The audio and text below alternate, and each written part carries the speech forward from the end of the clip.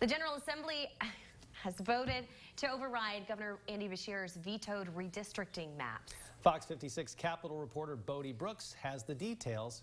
Once again, we're going to Frankfort. House Bill 2 is finally passed, the veto of the governor notwithstanding.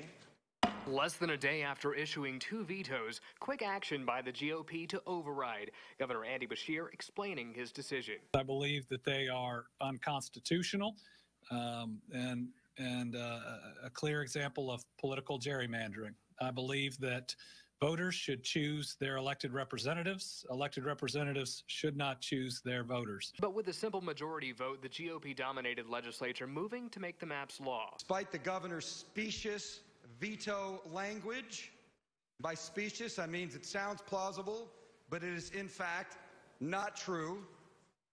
This map meets all constitutional and statutory requirements. The 2 maps on the table cover House districts and congressional districts. The governor did not take action on the Senate map. Compare the Supreme Court map, which I signed, with the congressional map, and I think you see the difference. Despite an overwhelming majority, not all Republicans supporting each override.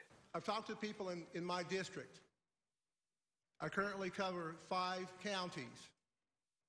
The input that I've gotten back on this particular map has been negative. And in my prospective Senate district, I'm going to be representing a district that has 5 different congressmen. That's just not acceptable. In Frankfort, Bodie Brooks, Fox 56 News.